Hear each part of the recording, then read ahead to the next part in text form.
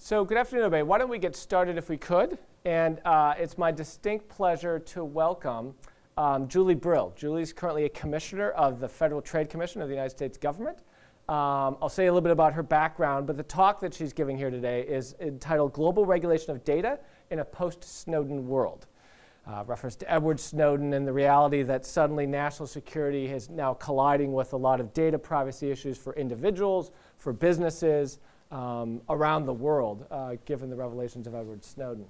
So I will say this talk is co-sponsored here at Tuck by our Center for Global Business and Government, thanks to the generosity of Killingstad and the Killingstad Distinguished Speaker Series, and also joint with our Center for Digital Strategies as well, the Glassmeyer Center for Digital Strategies. Julie, I had the distinct pleasure to meet this past summer. We were on a panel together speaking at the Aspen Ideas Festival in Aspen, Colorado, about kind of the future of the U.S. economy and where jobs are going to come from and an increasing global economy and that sort of thing.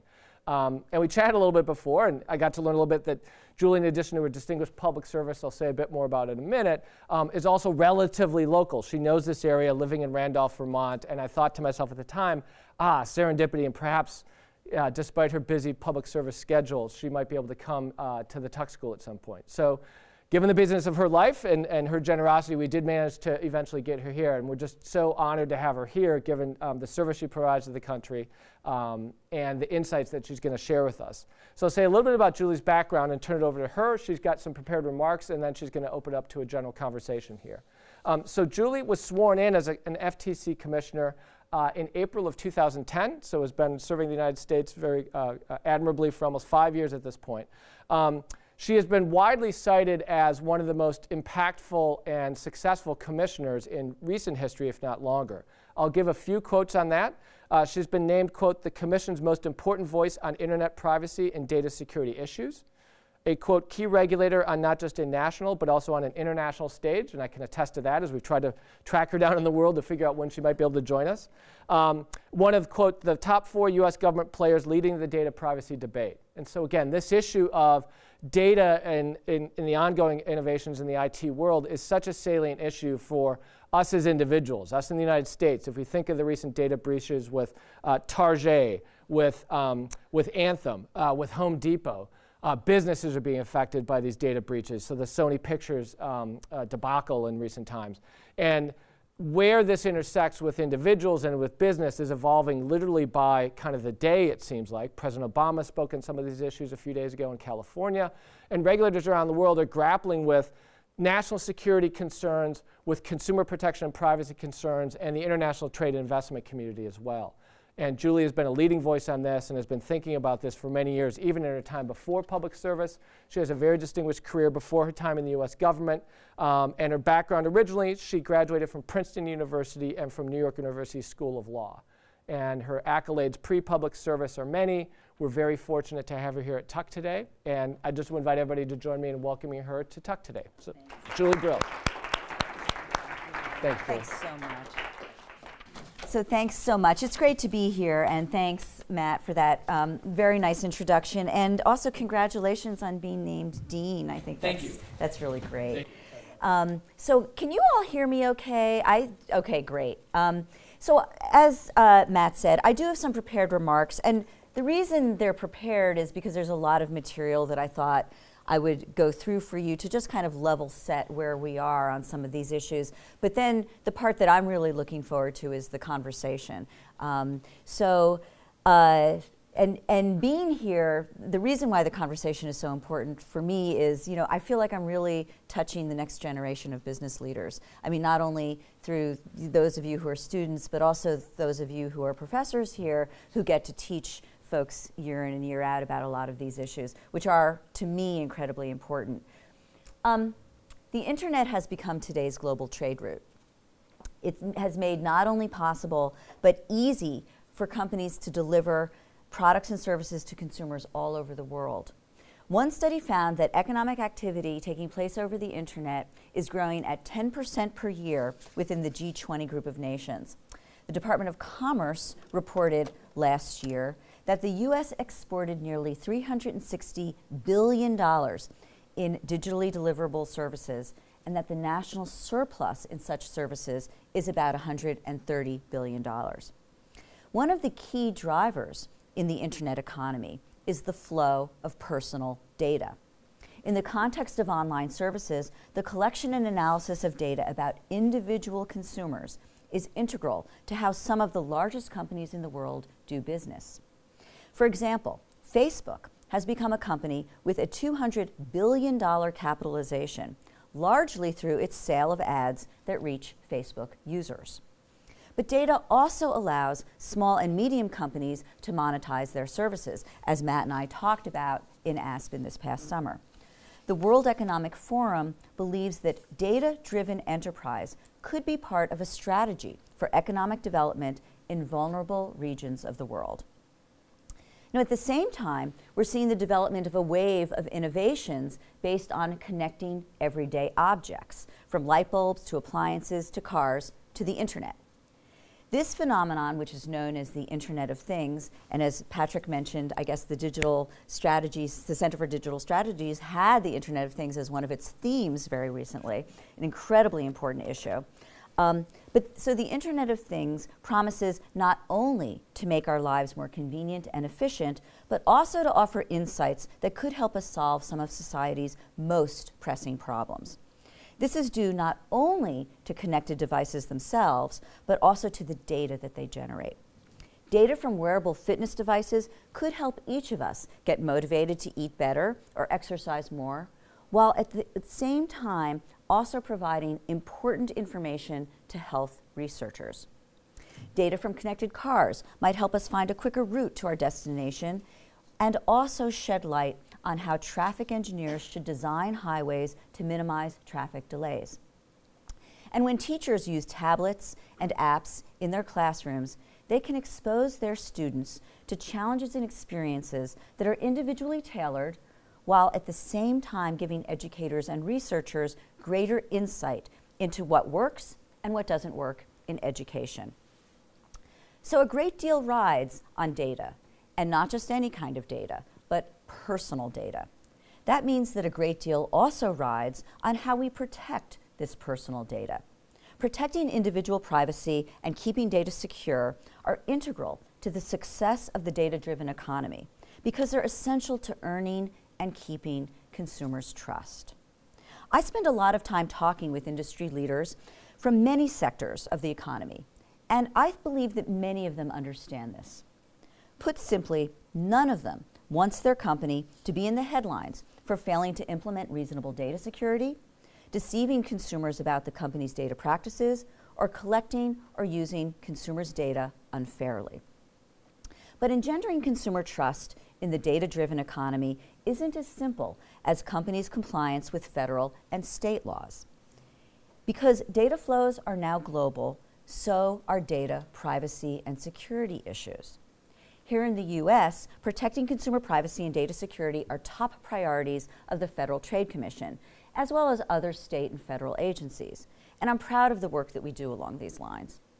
But I'll be honest with you, the US privacy framework is different from those in Europe, Asia, and Latin America.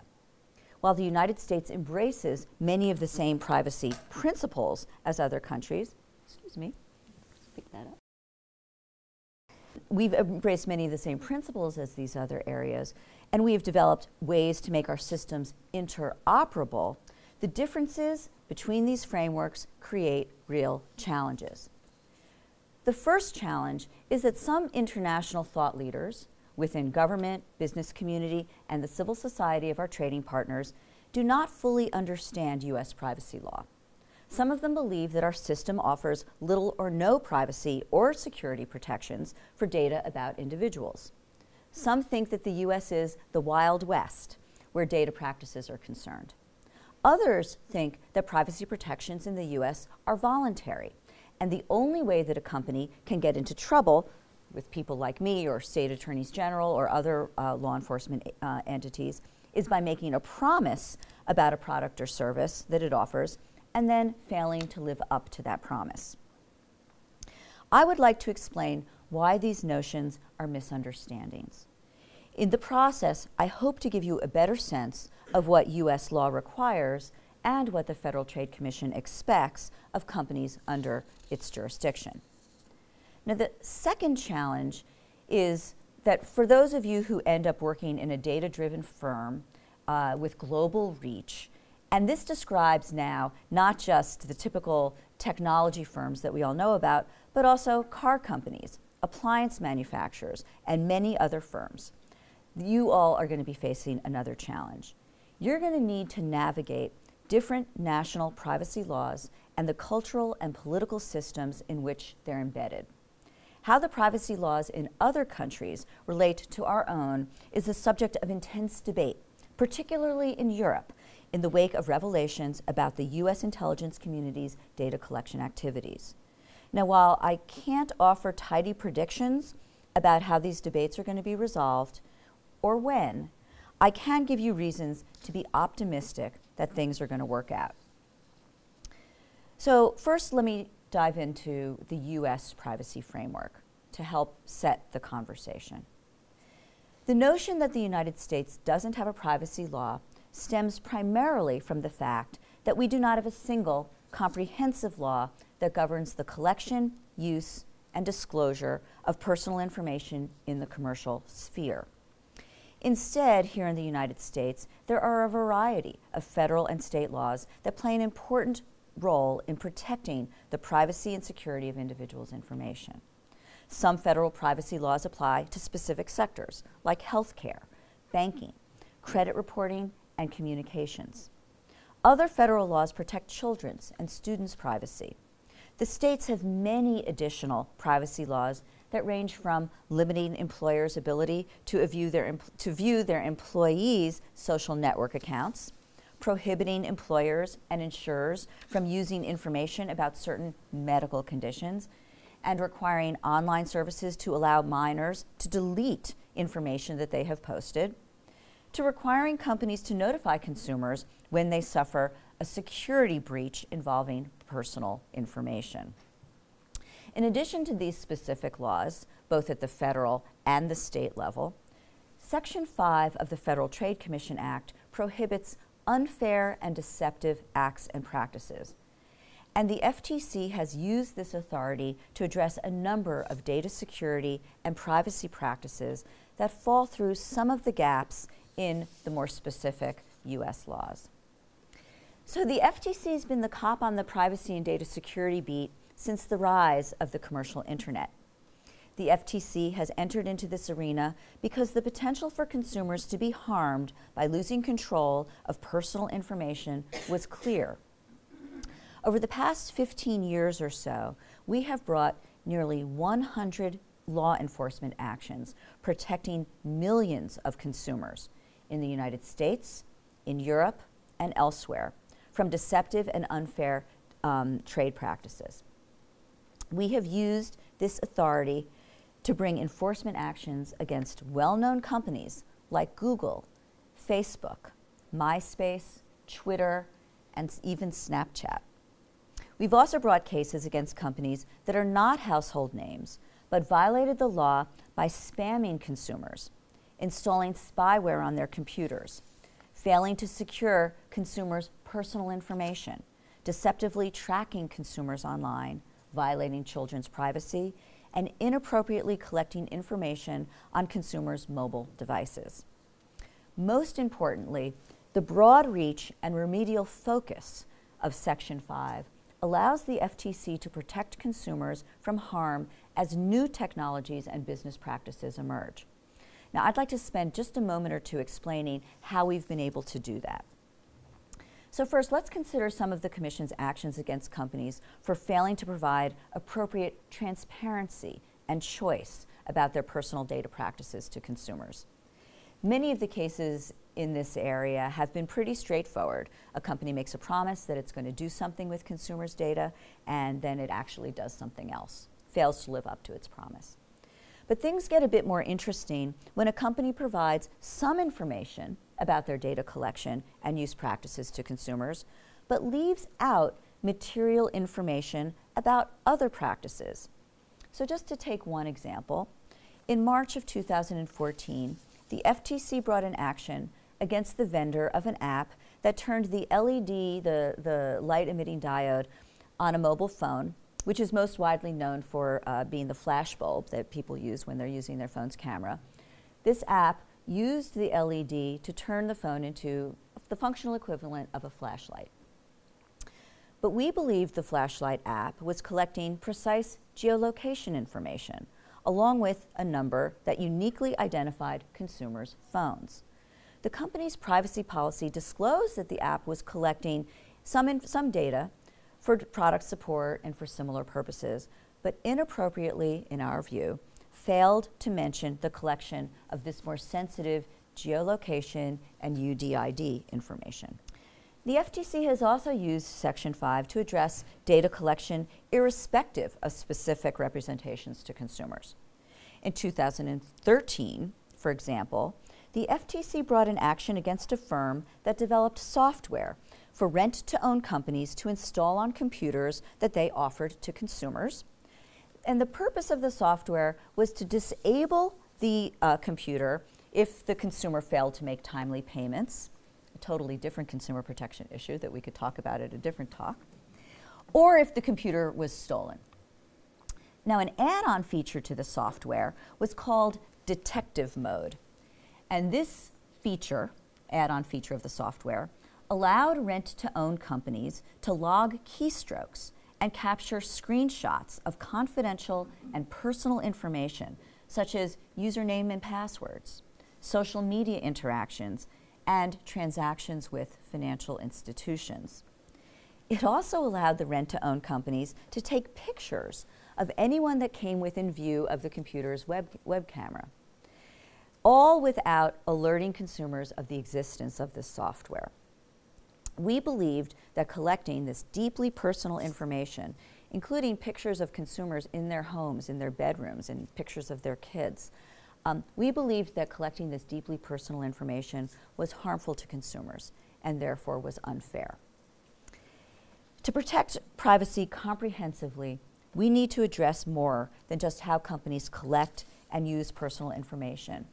Companies also need to ensure that they don't engage in practices that enable others to inappropriately obtain personal data through security breaches and hacks. You heard Dean Slaughter talk about that a moment ago, some of the very well-known security breaches that have clearly gotten the attention of companies, I believe now. Having just attended the President's Cyber Summit out in Stanford that many of you probably heard about, it is quite clear that data security issues are being discussed in the C-suites of companies. Now, the FTC plays an important role in that process and in ensuring companies are employing reasonable data security practices to prevent harm to consumers from data breaches. Data security is truthfully a very large part of our enforcement program. Over the past 13 years, we have brought 55 enforcement actions involving companies that we believed failed to engage in reasonable data security practices. Now, our initial data security enforcement efforts were focused on financial harms that consumers could suffer when their social security numbers or other information about their credit cards or bank accounts fell into the wrong hands. But we also focus on security lapses that expose other types of sensitive personal information, including medical information, pharmaceutical records, and social contacts. We also examine data security practices even where companies have not suffered from a data breach. Last year, for example, we settled actions against or involving Credit Karma and Fandango, two popular apps, because they were releasing mobile apps that were allegedly vulnerable to well-known attacks that could have led to the interception of credit card numbers, social security numbers, and other sensitive personal information that the apps were transmitting. I believe, as someone who's been a long time person involved in privacy and data security issues, I believe that privacy and security are two sides of the same coin, because you can't have privacy without data security. Some of our recent cases demonstrate this fact, showing that data security is an integral part of privacy. So in our first enforcement action involving the Internet of Things, It was a case involving a company known as TrendNet. We alleged that TrendNet had provided internet-connected cameras, and we alleged that they were vulnerable to having their feeds hijacked. And indeed, around 700 private video feeds, some of which again included images of people in their bedrooms and kids in the home going about their daily activities. These feeds were hacked and publicly posted as a result of TrendNet's allegedly lax security practices. And in our enforcement action involving Snapchat, a service that I think many of you probably use, we alleged that the company deceived consumers in a number of ways about privacy and security. The part of the FTC's complaint that seemed to draw the most attention, and maybe some of you heard about, was the allegation that recipients of video or photo snaps could save them indefinitely using a few simple techniques, despite the company's representation that the snaps would disappear forever after a short period of time. But we also alleged that the app exposed consumers' mobile phone numbers and left consumers vulnerable to being impersonated by other Snapchat users. So you can see how, with those two cases, issues around privacy and data security are really integrally related. Now, from time to time, I discuss these issues, all of these issues about the US privacy regime and how things really work in the United States with my data protection colleagues in other countries, trying to describe the scope and the nuances of the US privacy framework. And also, frankly, the breadth of the FTC's enforcement efforts in this area. These conversations, and others like them that other people have helped increase the understanding abroad that, far from being the Wild West of data collection and use, the United States, and particularly the FTC, engage in robust and carefully tailored privacy enforcement, including against companies whose data practices cause substantial harm, even if the companies make no promises about how they collect, use, or share data. Now, while Section 5 and sector-specific data privacy laws create good protections for consumers and their data, I believe our consumer privacy and data security framework can and should be improved. As more and more sensitive information flows throughout the commercial marketplace, I believe it's important to ensure that the data are appropriately protected. For example, health and personal financial information are at the center of many new apps, some of which I described, and services and frankly, wearables and other devices. And many of them are operated by companies that are not covered by our sector-specific laws governing health and financial information. Yet the information that's being transmitted through these apps, through wearables and other connected devices, are just as sensitive and deserving of protection. And the growth of the Internet of Things, while frankly very exciting, will increase the need to adapt our data security laws. Experts estimate that as of this year, there will be 25 billion connected devices. And by 2020, there will be 50 billion connected devices. Now, a recent study by Hewlett-Packard found that 90% of connected devices are collecting personal information. And 70% of them are transmitting this data without encryption. I don't know about you, but I find those numbers to be really astounding. And the data security concerns raised by connected devices involve not only the unauthorized access of personal information that gets transmitted from the connected device, but also involves security threats to device functionality itself. If a device like a pacemaker or a car is hacked, very sensitive information could be compromised, and the person using the device could be seriously harmed. And those are examples, the pacemaker and the car examples, those are examples where researchers have shown through proof of concept research that they can be easily hacked. Finally, consumers need to know more about and have better protections from inappropriate uses of data behind the scenes. Data brokers are companies that assemble individual profiles on consumers by collecting information from far-flung sources, but typically they do not interact with consumers themselves. Through these profiles, these data broker profiles, consumers can end up in marketing segments drawn along lines of race, ethnicity, financial status, health conditions, and other sensitive characteristics. Consumers deserve much more transparency and control concerning these profiles and the use of these profiles.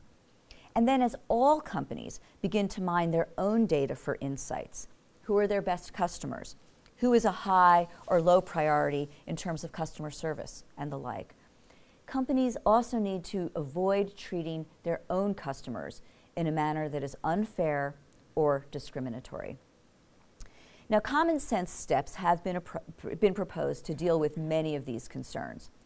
President Obama visited the FTC just last month, and while there, he called on Congress to enact strong, flexible, and technology-neutral federal legislation to strengthen the FTC's existing data security enforcement tools and to provide notification to consumers when there is a security breach. The president also announced that he would seek to introduce baseline privacy legislation that would create clearer rules of the road and give the FTC stronger enforcement tools, like the authority to obtain civil penalties from companies that break the law. The FTC has supported legislation on both of these fronts.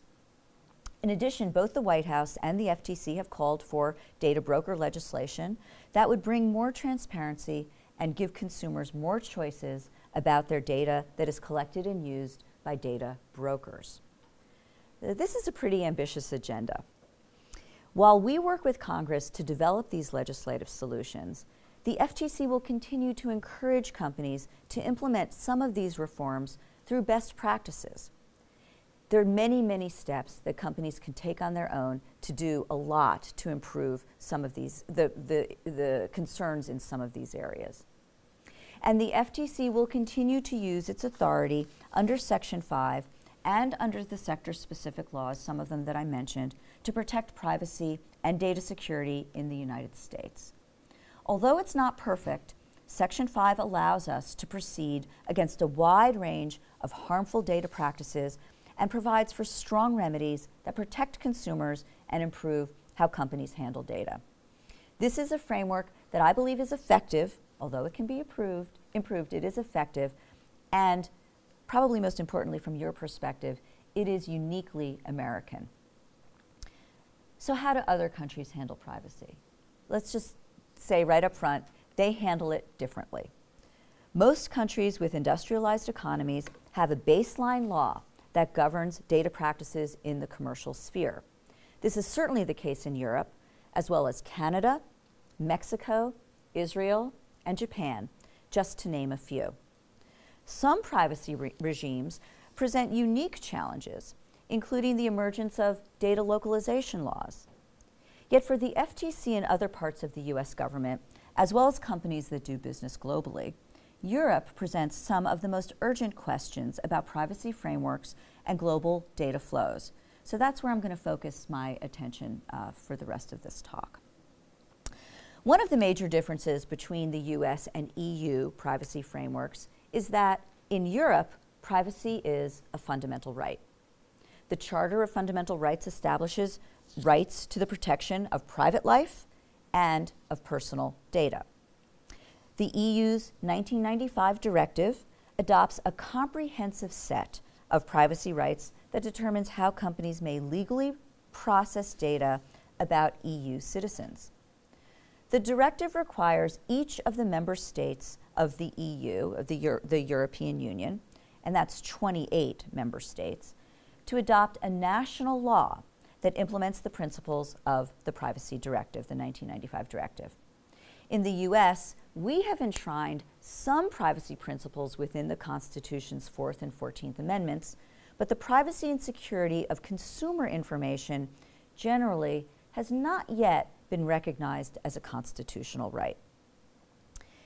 Yet I find that the US and EU have a great deal in common when we move beyond this question of rights and examine the individual liberties and other values that we want to protect, including protecting consumer privacy in a data-driven economy. Issues of trust, including privacy and data security, are a pillar of the ambitious digital agenda put forth by the European Commission, which is the administrative arm of the European Union's government. The European Commission stated in a July 2014 communication that we are witnessing a new industrial revolution driven by digital data, computation, and automation. And the European Commission concluded in this communication that fully developing this potential requires ensuring that users have sufficient trust in the technology, the behaviors of providers, and the rules governing them, and that appropriate data protection laws are ways to build this trust. Similarly, the Article 29 Working Party, which is a group that consists of the data protection authorities in the member states of the EU. The Article 29 Working Party also noted last September that the Internet of Things holds, and I quote, significant prospects of growth for a great number of innovating and creative EU companies. But it also stated, the Working Party also stated, these expected benefits must also respect the many privacy and security challenges.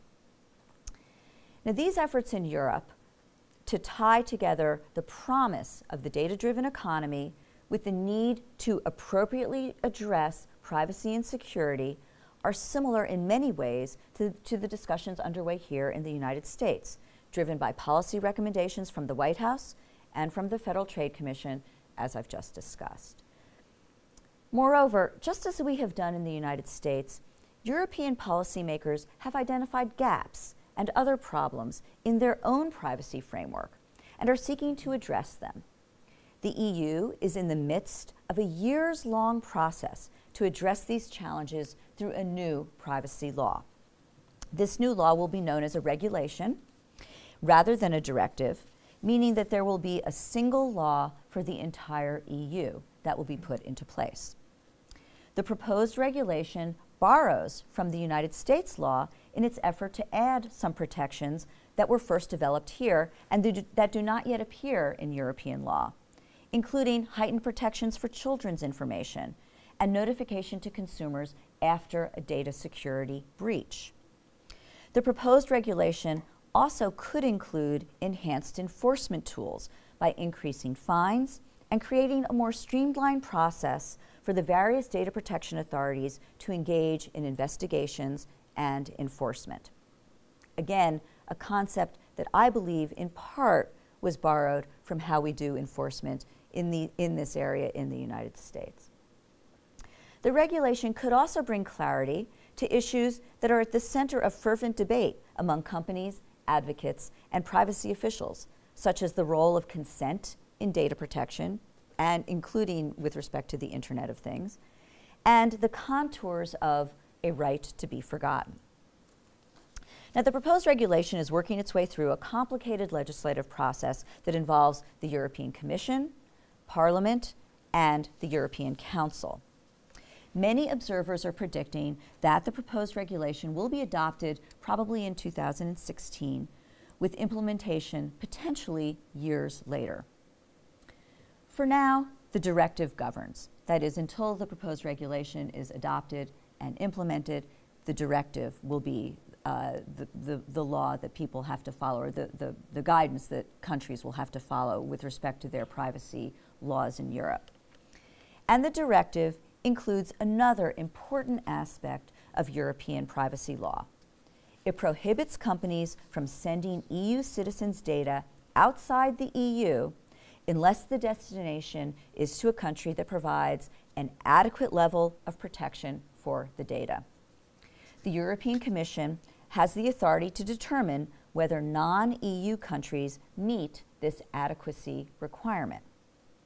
Several countries have applied for and obtained an adequacy determination. The United States has not applied for it, and therefore has not received an adequacy determination. There are, however, mechanisms that allow personal data to legally flow from the EU to the United States. From the time the directive went into force, the EU and the United States both recognized that prohibiting such data flows would be harmful to the economies on both sides of the Atlantic. As the initial safe harbor negotiations approached their conclusion in the year 2000, the White House noted that the arrangement, that is, a safe harbor arrangement allowing for these data flows, would protect privacy in accordance with the EU law while preventing the potential disruption of approximately $120 billion in US-EU trade. So that was in the year 2000. The amount at stake has only increased since then. This mutual interest in transatlantic data flows led to the US-EU Safe Harbor Framework, which allows specific companies to certify that they provide adequate protections for personal data. So there are two main pieces to the safe harbor. First, the framework spells out 7 privacy principles that companies must follow, such as notice, choice, access, and security. Second, the framework says that companies that want to be in the safe harbor must certify and publicly declare that they follow the safe harbor principles in their own data practices, and that then allows an entity like the Federal Trade Commission to enforce those promises if they fail to live up to them. So the FTC plays an essential role in the safe harbor framework because we are the agency that enforces companies' safe harbor commitments. Now, the viability of the safe harbor was seriously threatened in June of 2013. I'm finally getting around to Snowden. I know you've been waiting for it. When information that was provided by Snowden began to detail some of the data collection activities of the National Security Agency and other intelligence and law enforcement agencies. Many European officials, advocates, and citizens reacted to these revelations with outrage over what was reported. The European Parliament recommended suspending safe harbor. The European Commission took a different approach. It issued a report indicating that the safe harbor framework should be retained, but the Commission demanded 13 changes. Now, for more than a year, the Department of Commerce and the European Commission have been negotiating these changes. Many of the items on the European Commission's list are reforms that, in my view, make good sense and would improve safe harbor from a consumer protection standpoint. These changes include eliminating the fees that some EU consumers have to pay to have their safe harbor-related disputes resolved, increasing transparency in the administration of the safe harbor program, and in increasing accountability within companies that are that sign up for the safe harbor. 2 of the European Commission's recommendations for improving safe harbor concern national security issues. The current safe harbor framework, as well as other mechanisms governing data transfers in the commercial sphere, such as binding corporate rules, and even the EU Data Protection Directive itself, all of these tools and mechanisms include exceptions for national security and law enforcement. The Snowden revelations began a robust conversation on both sides of the Atlantic about whether we, as societies, have struck the right balance in the law enforcement and national security arenas. And by that I mean the right balance between security and law enforcement on the one hand and privacy and data security on the other. The Charlie Hebdo and Jewish market attacks, as well as this past weekend's attacks in Copenhagen, have added some important new perspectives to this discussion in Europe. The conversation on both sides of the Atlantic is critically important, but in my view, it should be distinct from the issues surrounding companies' collection and use of consumer data. In the context of companies' collection and use of consumer data, I believe the safe harbor gives the Federal Trade Commission an effective tool to protect the privacy of consumers both in the EU and in the United States. As such, safe harbor is a solution and not a problem. The FTC has settled 24 actions against companies that either allegedly falsely stated that they were in safe harbor but actually were not, or claimed to meet safe harbor's substantive requirements but did not. So where do we go from here? As business leaders, business students, business professors in a business school, you probably think about this question the same way that you think about mid-February in New Hampshire, which is, we've put a lot behind us, but there's still a long way to go. I spent many years in Vermont, so I know exactly how it feels. In terms of the discussion with our European colleagues, I am optimistic that resolving the tensions that have understandably arisen, that we will resolve the tensions that have understandably arisen since June of 2013.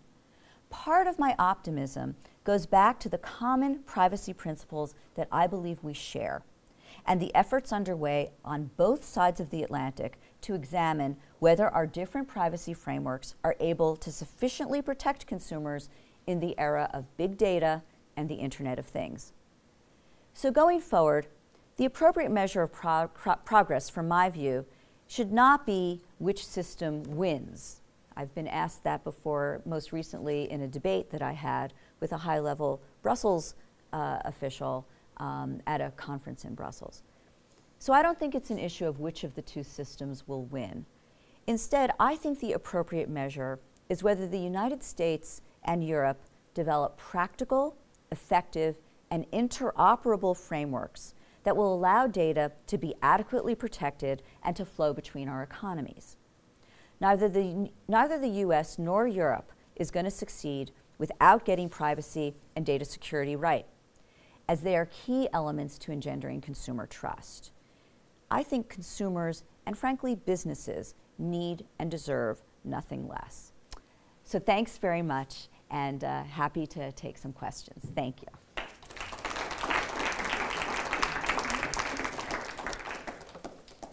So I'm going to put my glasses back on. Yeah, why don't we start with you, and then we'll go to you. At the beginning, you pointed out the U.S. does not have a comprehensive privacy law, but it has a variety of various laws that affect different sectors, et cetera.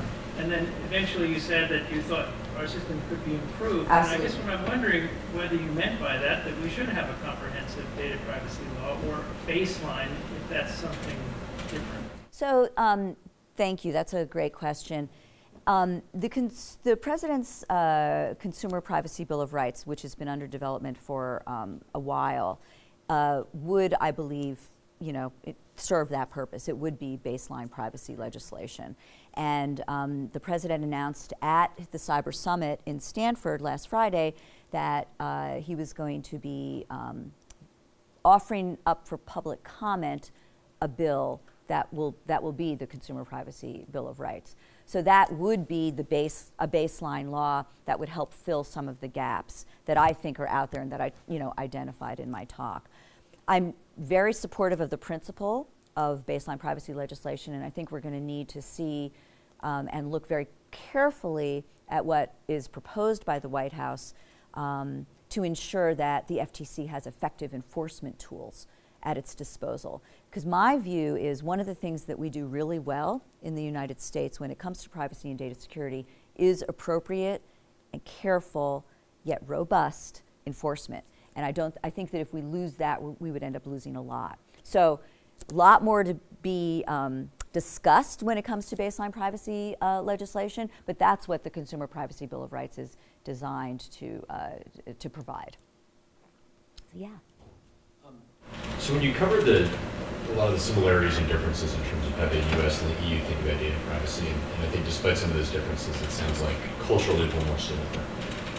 I wonder when you get into markets like China and Russia, what happens? And so I'd love to hear about conversations that you've had with companies and how they think about this stuff, both from an operational and regulatory perspective, and also just from values and cultural perspective. It's what I hear from companies. By the way, do I need to repeat the question for anybody? Okay, you all, great. So what I hear from companies is that it can be challenging. I mentioned briefly the data localization laws. There are also conversations underway regarding things like keys to encryption and whatnot, and it can be quite challenging. You know, when it comes to some of the major tech companies, they really understand the need to enhance privacy and security because it's becoming a market value proposition for them. I mean, you've seen that all. You heard about Tim Cook's speech on Friday, and that's just the latest example of many statements being made by Microsoft, Google, and others to understand that they have to protect privacy and security. And it becomes difficult when they're being faced with demands from countries such as those that you've identified, whether it's taking down information that Google is displaying, whether it's on YouTube or whatnot, that might be politically sensitive to regimes that are in place, or encryption keys. I think all of the companies are trying to work within the systems that they where they find themselves, and are trying to work through the problems, you know, one by one. But it is challenging. Having said that, I think if you talk to some companies, they would say it's been challenging dealing with the United States government at times too. And there clearly has been reported tensions between Silicon Valley, if you will, but that just is representative of the larger tech community, and some of the concerns around transparency with respect to the demands to open up information that they have. And the companies very much want to be more transparent, and so there's been a lot of discussion on that level too. So we can talk about, and the level of challenges obviously varies a great deal, and it can be much more challenging in some other environments, but I don't want to respond to that without also mentioning that there are challenges here in the United States as well. Yeah? I'm not up on the latest attempts to legislation, but I'm just, I'm hoping you can comment on something, which is, you mentioned that the national security issue you see as sort of separate as the consumer data issue, and yet I know there have been somewhat recent attempts of, maybe it's by the FBI or the National Security Agency, to say we need to have like backdoor ways to decrypt data, which I think would bode extremely ill for any consumer privacy, because backdoors can be kind of infiltrated by anybody. So that is a connection. I don't, and I hope that you can comment on it. I don't know what the FTC has to do with all of that. So for someone who, you started out by saying you don't know much about it, you know an awful lot about it. So don't downplay your level of recognition of the key issues. So the Federal Trade Commission, we don't get involved in national security issues at all. We focus on consumer issues and competition issues. And so when we're looking, in the privacy and data security sphere, we're looking at what companies are doing vis-a-vis consumers. And as a result, we don't really comment on, I can note what the dialogue is and what the debates are around national security issues, but we don't comment on how they should turn out or who's right or who's wrong. You're absolutely right. There's a connection, and there are people that I've heard speak who say that we should be thinking not about consumers' interactions with companies or citizens' interactions vis-a-vis government, but we should just be talking about individuals, because it's all one thing. And I think there's a lot of merit to that argument. But the reason why I say they're separate, and they should be dealt with separately, that is, what's happening, what companies are doing vis-a-vis consumers, and what governments are doing vis-a-vis both companies and citizens, is because the tools to address them, the way that they're going to be addressed, is going to be very different. And the values at stake, I also believe, are different. When it comes to companies, how they're using individual data for whether it's to figure out what ads you want to see, or to offer you up the next movie you might want to see, or to profile you for the purpose of whether or not you're a good customer, whether or not you're trustworthy, or what race you are, or whether you're financially vulnerable and maybe ought to go into a category of people who get targeted by payday lenders and others. All of these things are things that I think get addressed through tools like the Federal Trade Commission Act, our Section 5, state attorney generals, civil laws, and whatnot.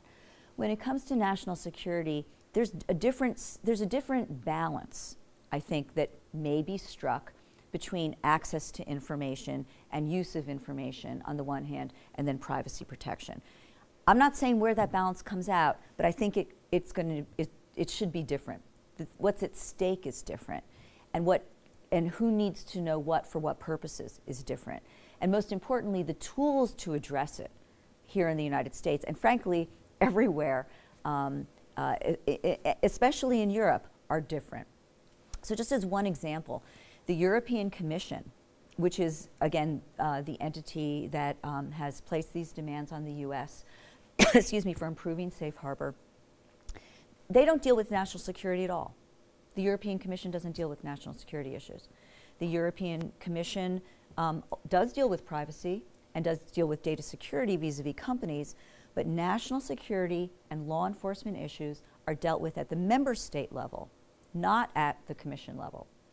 So we just saw the French Interior Minister and the French justice official, like our attorney, the equivalent of our Attorney General, were just in the United States and presented had a very different discussion with both folks in Washington as well as folks out in Silicon Valley about the need to be able to unlock encryption. So you hear the Commission saying one thing about privacy and security and whatnot, and then you hear the member states saying something different. So it's a really interesting discussion about who should be talking about national security issues when it comes to Europe. Now, I'm not saying the Commission doesn't have a role, and I'm not saying that the DPAs, the data protection authorities, don't have a role. If they want to talk about it and it's important to them, they should be talking about it. But it's fundamentally an issue that gets dealt with at the member state level. So it's a very interesting question. I mean, we could spend a whole day talking about the interrelationship between national security on the one hand and companies' use of data and consumer issues on the other. But I think it, excuse me, is much more beneficial to really be thinking about them separately because for all the reasons that I identified. Yeah, and then we'll go around. Sure, go ahead. Two very separate questions that cut me off if you'd like. First, I was intrigued by some of your earlier comments around the FTC tackling kind of separate practices. And I was thinking that for the most part, I don't think consumers actually know what they're signing away. Right. So I was wondering whether the main way to address that was the Consumer Bill of Rights, or are there other methods that the FTC might be looking at to tackle that issue? And then secondly, kind of go back to that, the broadly speaking, call it the balkanization of the internet potentially. Does the FTC see its role abroad as kind of making sure that the internet stays open for U.S. kind of e-commerce companies and Facebook, Google, the rest of them? So let's take them one at a time. Your first, but I want to make sure I understand your first question. So your first question is, consumers don't understand how their data is being used, right? And so will the consumer, or they don't understand how companies are using data, right? Or what they're giving away. Or what they're giving away. And will a Consumer Privacy Bill of Rights address that issue? So again, we don't have any legislative language yet, but in theory, a Consumer Bill of Rights could well address that issue by requiring more transparency and more effective tools be given to consumers to understand this. And remember in my talk I said, you know, companies can do a lot of these things right now. You don't actually need to have the law enacted for companies to engage in some of these best practices. Frankly, I've been proposing now for a couple of years that data brokers and other entities that are operating behind the scenes and using information in a completely non-transparent way. Consumers don't even know these companies exist, let alone how to reach them and how to find out what information they have about them. These companies could all create a portal where consumers could go to see how they're being profiled, where the information came from, and could suppress it if it's used for marketing purposes or correct it if it's used for more substantive purposes, like is this a trusty consumer that we should be dealing with. I call it Reclaim Your Name. I've been calling for it for a couple of years. It's now been adopted by the FTC in our report on data brokers and also by the White House. And the White House did a big data report as well. So yes, legislation, even data broker-specific legislation, could just focus on this issue and could enhance greatly, I think, how consumers' information, what they're giving away, and how it's being used. But companies could do this right now. Legislation really isn't required. And one data broker has taken this step. One data broker, one of the biggest, if not the biggest, called Axiom.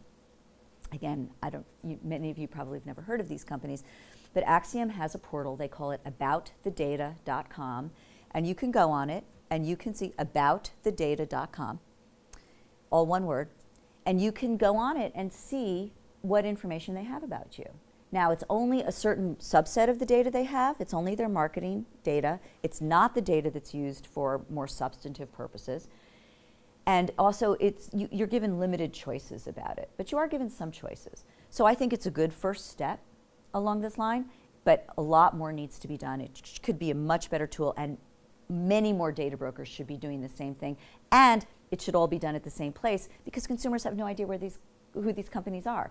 No one can remember their names because you're not dealing with them on a first-party basis. I also think that companies that get information from data brokers and companies that supply information to data brokers could be a lot more transparent about what they're doing. I mean, let's face it, and I think you're alluding to this, consumers aren't reading these long privacy notices. And we've been saying at the FTC for 2 years, these privacy notices are completely outdated and they're important. We need to have them for law enforcement purposes and, frankly, for purposes of investigative reporters to dive deep into what companies are doing. But notice and transparency needs to become a much more consumer-friendly concept. I like to say we need to kick the lawyers out of the room and bring in the advertisers and bring in the marketing people, because they know how to communicate with consumers. It needs to be just-in-time, immersive information that's given to consumers. And if all that's done, I think consumers will be in a much better position to have an understanding. And now think about connected devices, which don't have any interface. There's no place where consumers can look and push buttons and see what's happening. So we need to continue to be much more creative about how transparency and notice and choice is going to be given to consumers as we move into the Internet of Things. Okay, your second question about, is it our job to help ensure that the Internet remains an open platform? It's not really our job. There are others that do that. The Department of Commerce and what does NTIA stand for again? National Telecommunications and Information Administration. Yeah.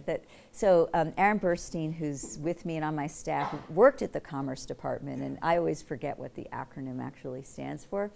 But these are the guys whose job, as well as some folks at the State Department. There are, people whose entire job it is. Danny Sepulveda is one, who have ambassador level and Senate confirmation type status, whose job it is to do precisely that, to try to work with other countries to help them understand the importance of the Internet remaining an open platform, working with ICANN, for instance, to improve its process, to ensure that it remains sort of an open platform as well. So I view our role, the FTC's role, is not so much ensuring but to help explain how we do privacy protection and help explain how we do law enforcement generally, which frankly is an important part of all these conversations, because you have people around the world saying, well, what are you doing? You don't have, a baseline privacy law.